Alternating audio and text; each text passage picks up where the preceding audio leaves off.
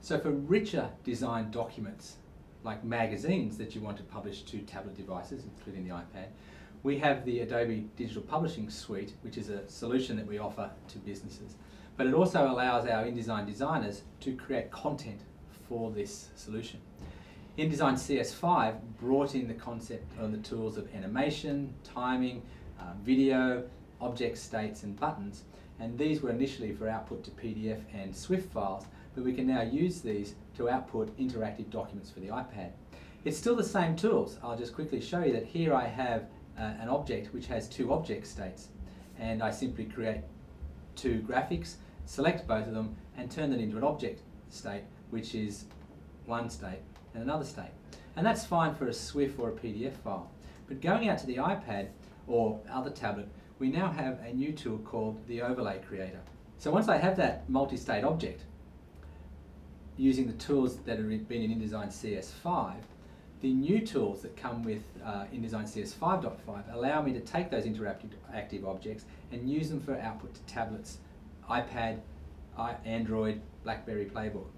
I use the Overlay Creator to build those objects, and as you can see here, they can be hyperlinks, slideshows and so on. But because I've already got one, I'm going to select this multi-state object and then tell InDesign how I want it to be able to be played on the iPad. And in this case, I just want it to tap to play and pause between the two. But I also want users to be able to swipe, and maybe I want it to auto-play. But you can see the settings here. These are the same settings I would use if, the same Overlay Creator tool that I would use if I was working on a video or a hyperlink or a web stack. We have the new Overlay Creator tool. So once I've specified that, then what do? Well, I use the Folio Builder to sign in to the cloud server.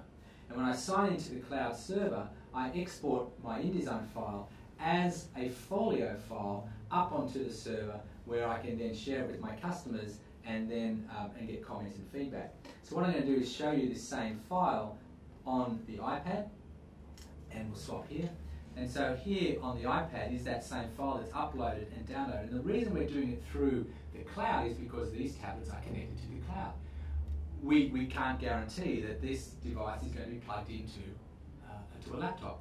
So we're delivering the files through the cloud. Let me just view this file here, and you can see it's nothing more nor less than that same InDesign file that you just saw a minute ago.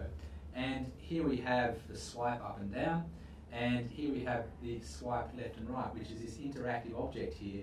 And it's that easy. Nothing more nor less than using the same InDesign tools I'm familiar with to just add a video, add a hyperlink, add a Swift, well not a Swift, add a movie file, and then save it out as a folio file, use the content Overlay Creator to decide what it is, use the Folio Builder to push it out to my iPad. It's a great solution, and we are building into InDesign the tools to create iPad apps.